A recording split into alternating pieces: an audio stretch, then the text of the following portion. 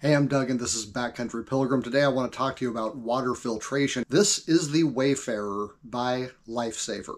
The first water filter that I got when I began backpacking was made by a company called Pure. The filter was called the Hiker, and it was a big contraption with hoses and pumps and all kinds of things. Now, when I got back into backpacking some years ago, most hikers had switched to these smaller inline filters. They were cheap, they were small, they were light, and because most of them were not really mechanical, they were quite easy to use. Recently, I started looking back into the pump-style filters. A pump filter has several advantages over the smaller inline types. For one thing, most of these pump filters will filter out a lot more impurities, including some that are fairly dangerous, than the inline squeeze-type filters.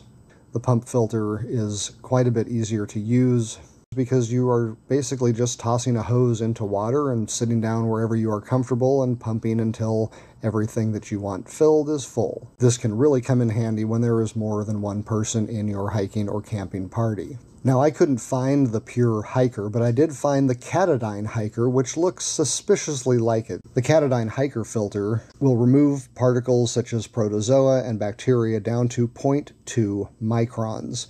Now, this is pretty good. That's going to catch Giardia, Salmonella, Cryptosporidia, and others. Now, the bad news is the Katadyn Hiker only pumps about 1 liter per minute, which is quite slow for most filters on the market today. The Katadyn filter weighs 11 ounces, it's 6.5 inches long, and it runs about $80. Now, at the other end of the spectrum is the MSR Guardian. This is one of the best purifiers out there because it will get particles down to 0.02 microns.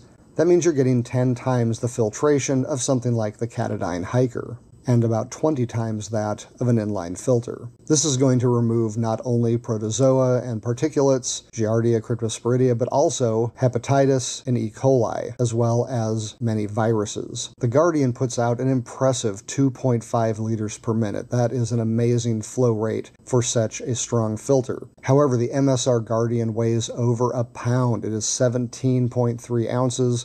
It's over 8 inches long, and it costs $400 retail. So for many people, the Katadyn Hiker may not seem like it is much better than the inline filters for its weight and cost, whereas the MSR Guardian is far better, but loses when it comes to weight, size, and price. Well, enter the Lifesaver Wayfarer. It doesn't look that different from some of the other filters out there, however, it is different. For one thing, it gets particulates down to 0.015 microns. That means it's going to catch even more than the MSR Guardian. The Wayfarer puts out 1.4 liters per minute, which puts it right in between the Guardian and the Katadyn. However, it only weighs 11.2 ounces. Pretty much the same as the Katadyn Hiker, and it has a slightly smaller form factor. Best of all, the Lifesaver Wayfarer comes in at about $100. At the time of this video, it was retailing for $105.